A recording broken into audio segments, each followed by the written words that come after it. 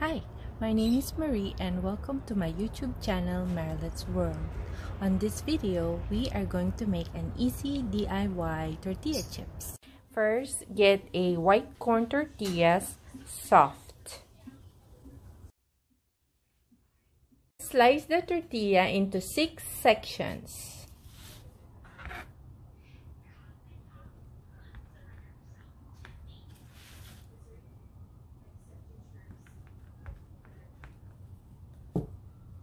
Prepare the oil and pan. Oil needs to be hot.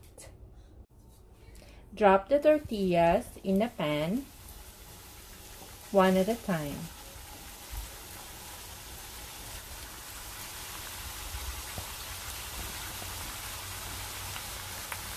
It may take a few minutes to get the chips into the right brown color. Once the chips are ready, transfer them to a paper towel to remove the excess oil.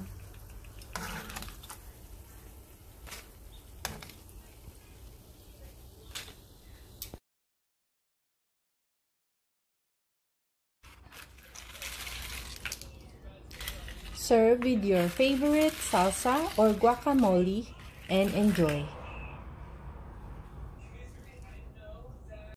One of the best meals to pair with the chips are tacos.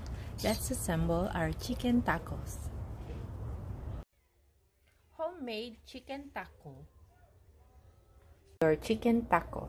You need slightly fried tortillas, cooked chicken with taco seasoning, taco sauce, shredded lettuce, shredded cheese. You can also add mild salsa. Let's assemble.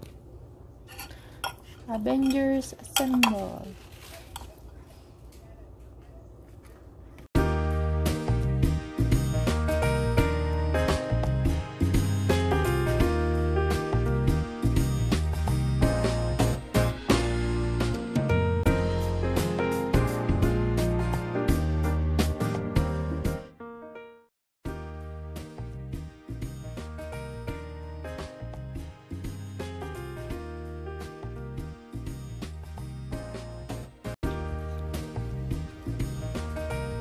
Cheese.